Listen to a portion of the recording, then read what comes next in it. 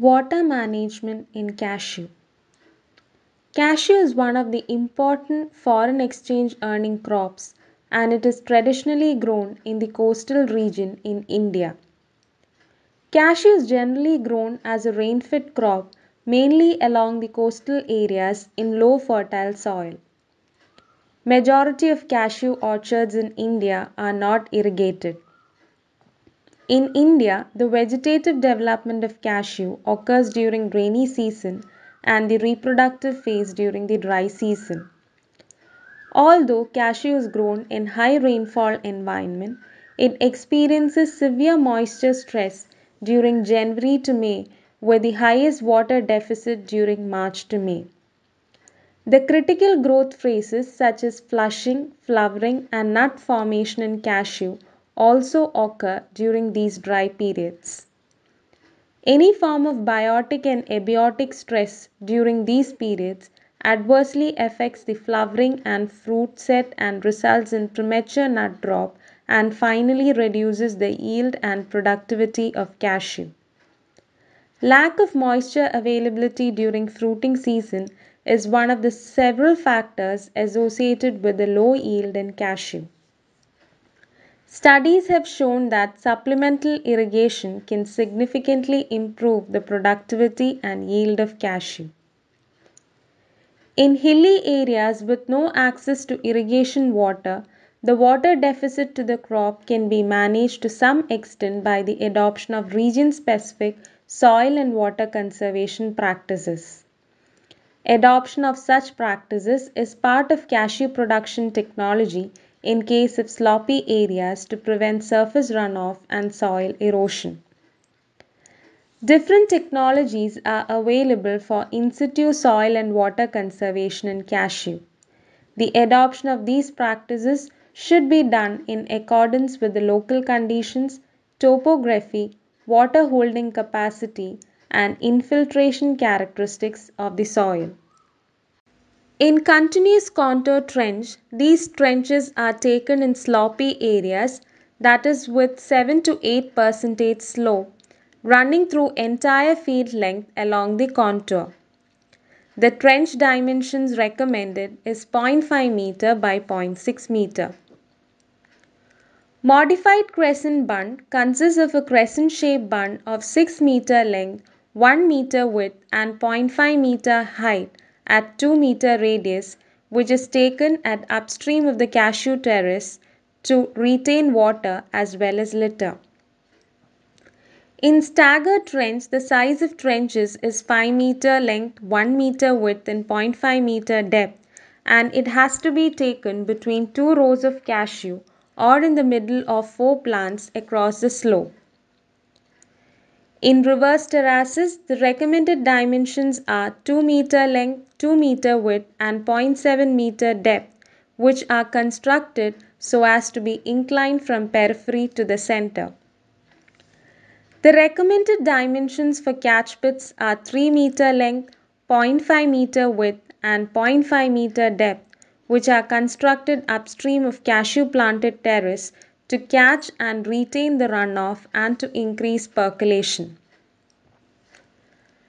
Adoption of coconut husk burial techniques with soil and water conservation techniques like modified crescent bund, staggered trenches, etc. improve the water retention in soil for longer periods.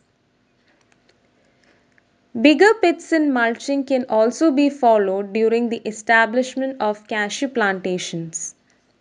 Pits of 1 meter cube size are to be dug open at recommended spacing following other soil and water conservation measures such as terracing. These pits are to be filled with topsoil, organic manure and rock phosphate at recommended rate up to 2/3 depth.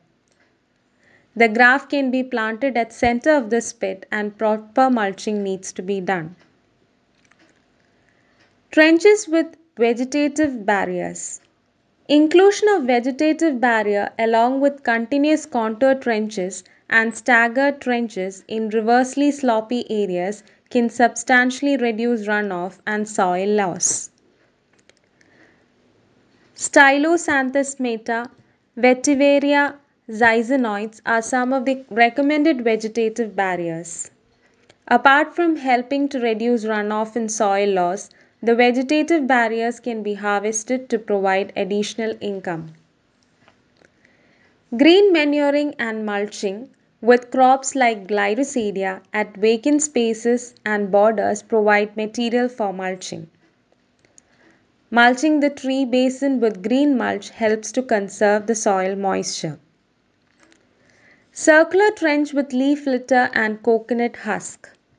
This practice is generally recommended for East Coast areas wherein coconut husk and leaf litter are buried in circular trenches of 0.3 meter width and 0.5 meter depth, opened at 2 meter away from the cashew trunk.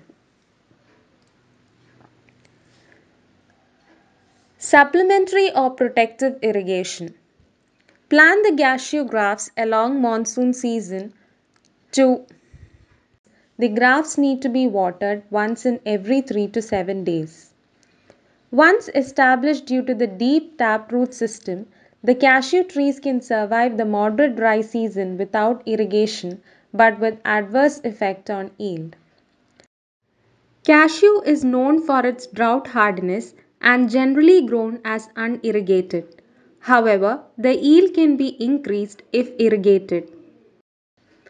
Providing irrigation at 200 liters per tree at 15 days interval during November to March increase the nut retention and yield.